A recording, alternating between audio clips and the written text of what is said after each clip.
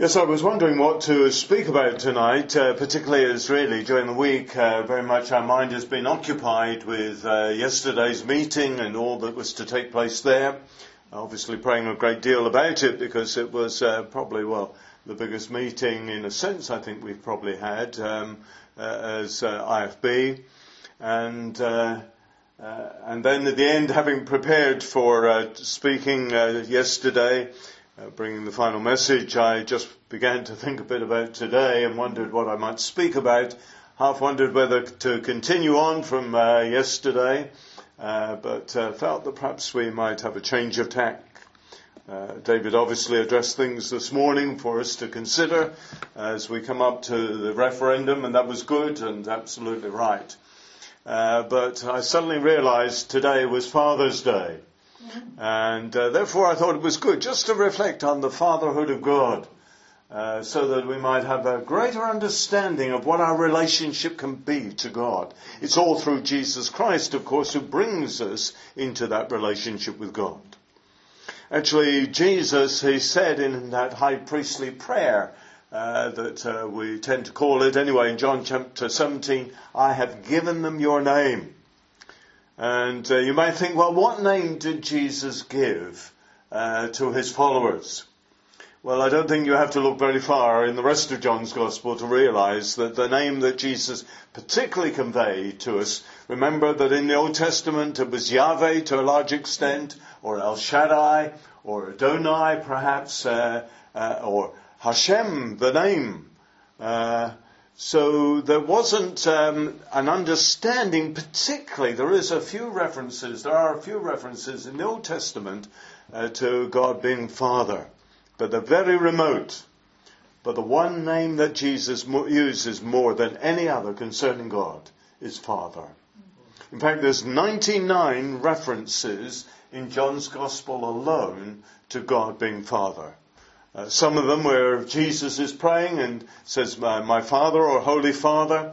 But in the majority of cases, he's speaking to us in terms of God being Father. And of course, you know the Lord's Prayer that he gave us immediately starts, Our Father who art in heaven. And do remember it is a prayer that he taught his disciples. I don't think it's a prayer for basically school assemblies. Because those children haven't come into a relationship with God the Father, or God as Father. We do that through Christ. And of course, the reason why I say that is if you consider Romans chapter 8, it talks there about the Spirit himself testifies with our spirit that we are children of God. That's Romans 8 and verse 16. And he's really talking about when we come to a relationship with God through Jesus. And he says, just before that, he says, for you have not received a spirit of slavery leading again to fear, but you have received a spirit of adoption as sons, by which we cry out, Abba, Father. I'll never forget the first time when I heard that Hebrew word. Back in 1979, first time I went to Israel, we had gone down to the Dead Sea, and I heard a lad running across the shore there, crying out, Abba, Abba. And he was so excited, and I thought, wow, my relationship can be like that with God. Although I think we need to remember that even Jesus addressed God as Holy Father. There is a difference. He is a perfect Father.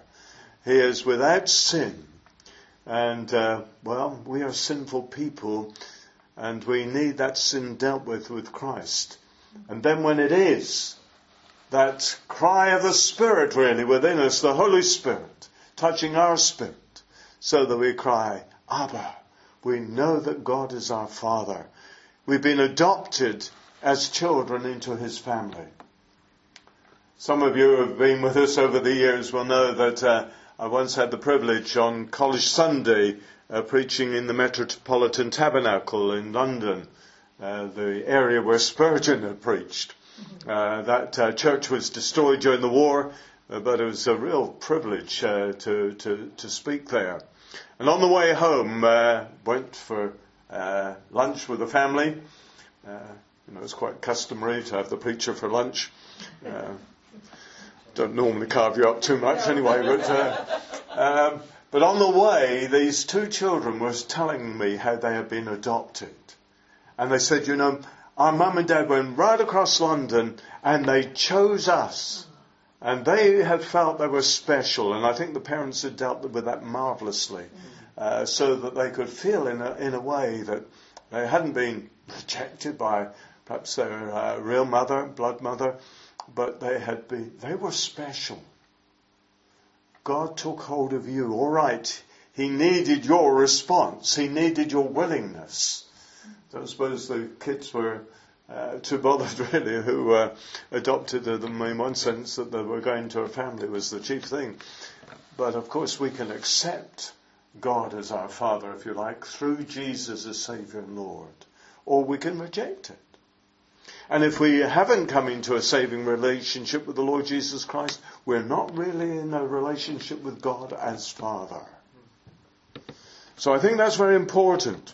In fact, I think it's borne out in another verse that I think we often ignore, and particularly when we preach the gospel, I don't ever remember hearing a gospel message based on this, but I think it would be quite appropriate, because in 2 Corinthians chapter 6, it says there, in verse 17, "Therefore come out from their midst and be separate, says the Lord, and do not touch what is unclean. And I will welcome you, and I will be a father to you, and you shall be sons and daughters to me, says the Lord Almighty." And what this is really saying is that we need to make a response. Just before, of course, he's been talking about now is the day of salvation. Now is the accepted time. And he's saying to the church there, and I think he feels there's some in that church that really don't know the Lord yet. By their reaction to certain things, he feels there's something wrong. He appeals to them to be reconciled to God. And then he goes on to point out that really, if we're going to know that father relationship, we need to come out of, if you like, the world. We need to repent. We need to leave the past behind. And God says, then I will be a father to you. Because really, He's not going to force Himself upon us. He's waiting for us to come. He's waiting for us to be reconciled with Him. So that the fault is all on our side. But then we can know Him as Father. So I thought that was the first thing that we might just bear in mind. We perhaps talk about the fatherhood of God. All right, He's the Father of our Lord Jesus Christ by the relationship there. In a sense, He has created all mankind, and we might say, therefore, He's the Father of humanity. But that real relationship with God the Father means that we need to come through our Lord Jesus Christ. Obviously, one of the things that we would bear in mind in the whole matter of relationship between father and child is that matter of love. And again, this is something I've stressed very often over the years, because I think it's very important that we just focus on these words. In 1 John chapter 3 and verse 1, "See how great a love the Father has bestowed on us, that we should be called the children of God. And such we are." And he goes on to mention other things, of course, but how great a love the Father has bestowed upon us, that we're not only called children of God, we are children of God. We're in that right relationship with the Holy Spirit, having brought about that new birth, brought us in adoption, if you like, into God's family, so that we can know the love of the Father. And we need to sometimes meditate on this, because I think we would feel far more secure if we really allowed that word to penetrate deep within our hearts and minds. We have the love of the Father. It was that awful event, wasn't there, during the week when in Florida at the Disney World, that child was taken, lad was taken by an alligator, and the father wrestled with the alligator. The love of a father, I think actually the love of a mother in that respect is even more deep. The mother instinct, as it were, to preserve the child. But I guess if you had asked the father whether he would be prepared to lose his arm to save his child, he would have been. He would have made that sort of sacrifice. As it was, he did all that he could as he wrestled with that alligator. But in so many ways, God has set his love upon us, watches over us, cares for us. That comes out very clearly as Jesus is teaching there in the what we call the Sermon on the Mount in Matthew chapter 6. And having gone through those Beatitudes and other things, he comes right down to very practical matters. And he asks us why we're worried, why we allow anxiety to grip us. And he says, well, let's read it. Verse 25 of Matthew 6, verse 25. For this reason I say to you, do not be worried about your life as to what you will eat or what you will drink, nor for your body as to what you will put on. Is not life more than food and the body more than clothing? Look at the birds of the air, that they do not sow nor reap nor gather into barns, and yet your heavenly Father feeds them. Are you not worth much more than they? And who of you, by being worried, can add a single hour to his life, or span, or a cubit? That's something of the idea. By worrying, you can't grow taller. And by worrying, you certainly can't add any time to your life. You'll probably shorten it. End up with ulcers or something like that. Something that will be damaging to your health. Depression even, and we've heard something of the problems that might lead to. So Jesus is saying, why do you worry? It's no benefit to you. And after all, your Father cares for the birds. He's provided seed and food in the general provision of things. Are you not worth much more than the birds? After all, Jesus died for you. Didn't die to redeem the birds. I'm sorry, but I don't think there are any animals in heaven particularly. They haven't got a soul. But he died for you. Goes on to say, and why are you worried about clothing? I suppose these days it's not such a problem for us. Nobody goes without money. If we don't have a job or if we're too ill to work, we get benefits, so we have some money, but things could be pretty desperate in Jesus' time. And he says, why are you worried about clothing? Observe how the lilies of the field grow. They do not toil, nor do they spin. Yet I say to you that not even Solomon in all his glory has clothed himself like one of these. The lilies of the field. Don't know if you saw the Chelsea flower show, but there was one there that was based on Jordan, and I think they had poppies, but in the process of talking about it, he had wanted to bring some anemones into the garden. Di will remember that she helped to look after David and our kids. We all went as a family to Israel because having been several times, I prayed that it would be possible to take the family. Particularly I wanted Val to go. And somebody made it possible by a gift. And we went, and with 4 children, David was 4 months old at that time. It was a bit of a handful travelling around. All travelled around in the car, which was quite something. But we were down towards the desert in the south near Beersheba, and we saw what we thought were poppies at first, bright red. And we got out and looked, and there were actually anemones. I don't think I've ever seen an anemone so beautiful. They really were splendid. Considered to be the lilies of the field. They weren't cultivated, they were wild. There was nothing man had added to them. But they were splendid.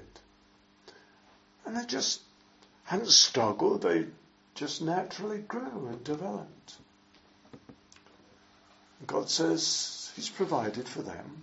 He's made them. Why do you worry about your clothing? Isn't He able to provide for you? So He goes on to say, if God so clothes the grass of the field, which is alive today and tomorrow is thrown into His furnace, will He not much more clothe you, you of little faith? Do not worry then, saying, what will we eat, or what will we drink, or what we will wear for clothing? For the Gentiles eagerly seek all these things. For your heavenly Father knows that you need all these things. But seek first His kingdom and His righteousness, and all these things will be added to you. Get your priorities right, He's saying, in one sense. And how we get our priorities out of sync. And David was reminding us, as a nation we chase after wealth and everything. That's something of our gods almost these days. That we worship pleasure and sex and all sorts of things, it would seem. But Jesus is saying, get your priorities right. God take care of the rest. This is the important thing, the kingdom of God, your eternal destiny. God knows what you need. Father, I guess, a good father understands something of the needs of his children. So he goes on, so do not worry about tomorrow, for tomorrow will take care of itself. Each day has enough trouble of its own, what Jesus is saying. Just live a day at a time, in one sense, with the problems that come along. Ask God to help you for what you're facing today. And God knows, and God will help you. And it's not just in those physical areas, because just the next chapter on, he talks about asking. In verse 7, and it will be given to you. Seeking you will find. Knock and it will be opened to you. For everyone who asks receives, and he who seeks finds, and to him who knocks it will be open. And then he goes on to say, and what man is there among you who, when his son asks for a loaf, will he give him a stone? Or if he asks for a fish, he will not give him a snake, will he? If you then, being evil, know how to give good gifts to your children, how much more will your Father who is in heaven give what is good to those who ask Him? And of course in Luke's Gospel it talks about giving the Holy Spirit to those who ask Him. Much the same wording is there. And of course God knows full well that we need the Holy Spirit if we're going to live the Christian life. So it's not only our physical needs, it's not only to help us as we face all sorts of things and just look to God for help, but the Holy Spirit is there to help us with our living. As I said, there's only one or two references in the Old Testament, and one is found in Isaiah 64. And there compares God as Father with a potter who fashions. Isaiah 64 and verse 8. But now, O Lord, you are our Father, we are the clay, and you are our potter, and all of us are the work of your hand. Actually, it does go on to say about the state they've got into as a nation and the disaster they're facing. And basically what they're saying is, you've founded us as a nation. And of course Israel is a special nation, much more than the British nation, because God was using this people to prepare the world for Messiah to come and for the salvation of the world.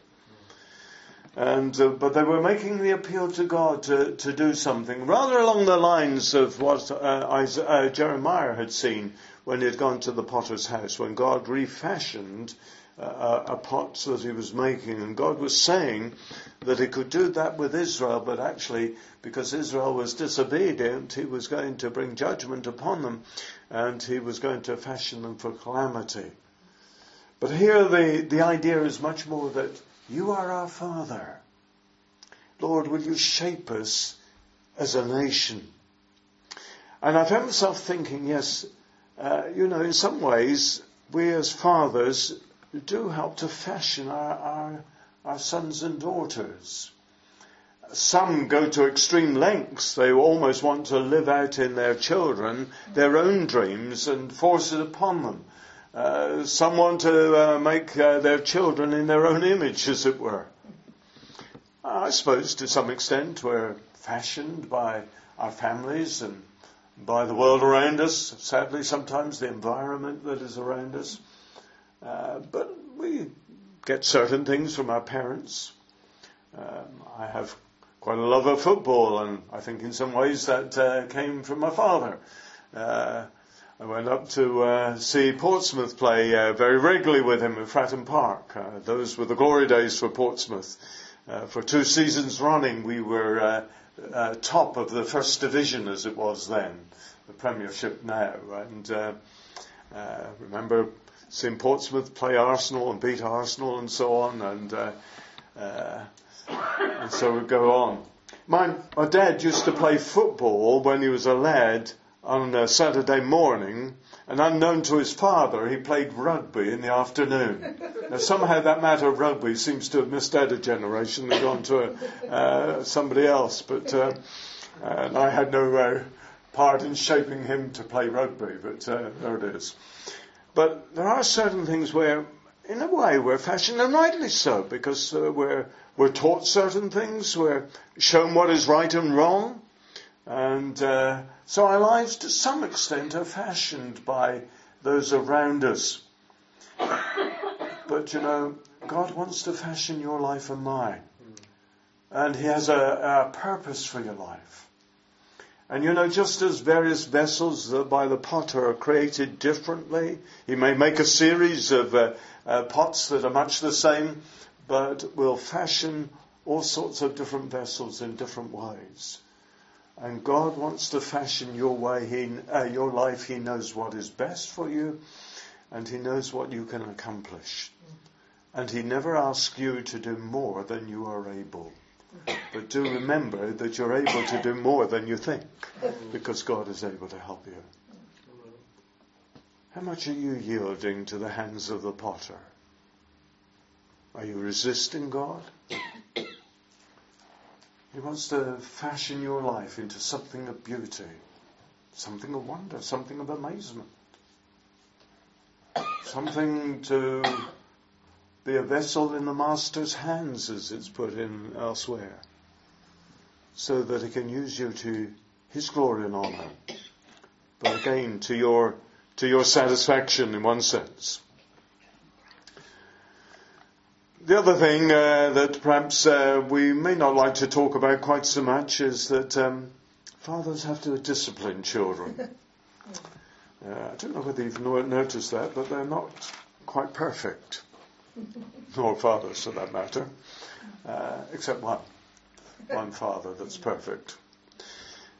I remember being disciplined a bit from time to time. I remember that we went out as some scouts just on our own and went hiking, probably pushed it further than we should have done, and I got home pretty late at night, gone 10 o'clock, and they were word stiff, and I was grounded for a week. Probably, they said, why couldn't you have phoned? Well, yes, I suppose I could have done, but it never entered my head that we just wanted to get back, realising we were going to be late, get back as quickly as we could. But no mobile phones, it would have meant finding a phone box, which probably wasn't so easy out in the country anyway. But yeah, a bit thoughtless. Remember another occasion, I don't know what I'd done wrong, but I was ready. My dad didn't use a belt on me too often, but this particular day he was going to. But I was a little bit quicker than him, and I got into the toilet and locked the door. And I think my mother was a little bit amused, and that probably saved me from something of the wrath of my dad. So I may have escaped a little. But it actually talks rather along those lines in Hebrews 12. He says, my son, do not regard, and this is verse 5, do not regard lightly the discipline of the Lord, nor faint when you are reproved by Him. For those whom the Lord loves, He disciplines, and He scourges every son whom He receives. It is for discipline that you endure, and he's talking now about, we'll come to this again in Hebrews, this whole matter of enduring by faith. We've begun to start on this matter. It came up at the end of chapter 10. It runs right the way through chapter 11 and comes up again very much in chapter 12. So he's saying, in one sense, the hardship that you may be experiencing as Christians actually helps you to mature. It's not going to wrap you up in cotton wool. But he does go on to say, God deals with you as sons. For what son is there whom his father does not discipline? And if you are without discipline, of which we have all become partakers, then you are illegitimate children and not sons. Fathers don't always care for wrong relationships that pass in the night, as we might say. But a real son they care for. Sadly, these days there are far too many fathers around to have no real relationship with their children. In the past, that very rarely happened because it wasn't considered that right to have sexual relationships outside of marriage. And there's something of that ideal here. And so if you were a proper son, the father would have to discipline you. He would discipline you. Part of his love for you to bring you up in the right way. And he's saying that's true with God. Furthermore, we had earthly fathers to discipline them, and we respected them. Shall we not much rather be subject to the Father of spirits and live? For they disciplined us for a short time as seemed best to them. That's true. Didn't always get it right. But he disciplines us for our good, so that we may share his holiness. All discipline for the moment seems not to be joyful, but sorrowful. Yet to those who have been trained by it, afterwards it yields the peaceful fruit of righteousness. God disciplines us in various ways, sometimes by his word, sometimes by other people who are concerned for us, just correcting us when we perhaps go into error or when we start to behave in a wrong way, when we allow the world's standards to come into our lives and so on. And sometimes when we don't listen in those ways, God may have to use more forceful means to get our attention. I'm not going to go into the details that he might use, but God wants our attention. And sometimes he has to deal pretty strongly with us because we're stubborn and willful, as of course some children are. But that discipline is useful. And then, of course, just to add, James chapter 1, the reminder that God is a perfect Heavenly Father, whereas we're not perfect. And he says there in verse 17, every good thing given and every perfect gift is from above, coming down from the Father of lights, with whom there is no variation or shifting shadow. And he points out that just a little bit earlier in verse 13, let no one say when he is tempted, I'm being tempted by God. For God cannot be tempted by evil, and he himself does not tempt anyone. Comes from within us to sin and temptation. He's the Father of lights, absolutely pure, and not a hint of any darkness, not a hint of any sin in his life. And we're caught into a relationship with God like this. And even just touching on some of these aspects, I don't think we can fully appreciate how much God wants to be in relationship with us. And how much God can fashion us, shape our lives, so that they really become something of value and worthwhile and something of beauty.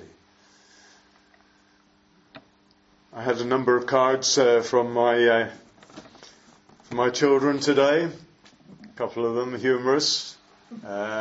One just a matter of acknowledging that it was Father's Day and wishing me a happy Father's Day. And one just said, thank you for your help. I wouldn't have got through without you. And you and I wouldn't have got through without the help of the Father. And he wants to be there and help you. And he's not going to wrap you up in cotton wool. we train up our kids. Rosanna does a lot of baking. Her mum could have said, "Oh, no, you're not going to do that. You can't get all flour on your hands or anything like that." And Mike might have said to the kids, "Oh, no, I'm injure punchers," and all the rest of it. But a father trains us up. And God wants to train us up so that we are really effective. So again, let me ask you, how much are you yielding to the potter's hands? Because he wants to fashion your life. And yes, sometimes it means that he has to discipline us. But he knows all that we're going through, and he cares for us. Father, we want to thank you again that we can call you Father. And Lord, it's not just words that we're called the children of God. But we are that. It is a relationship, a living relationship. Father, we ask again that you will help us so that that relationship won't get strained because we have some way misbehaved, not listening, rebellious and stubborn. But rather, Lord, we will come under that care of the Father. And know your advice, your leading, your help, your strengthening. Giving to us again the Holy Spirit. So, Lord, we ask, help us, we pray, in our relationship with you. And, Lord, help us to rest much more in your love and care. For we ask it in Jesus' name. Amen.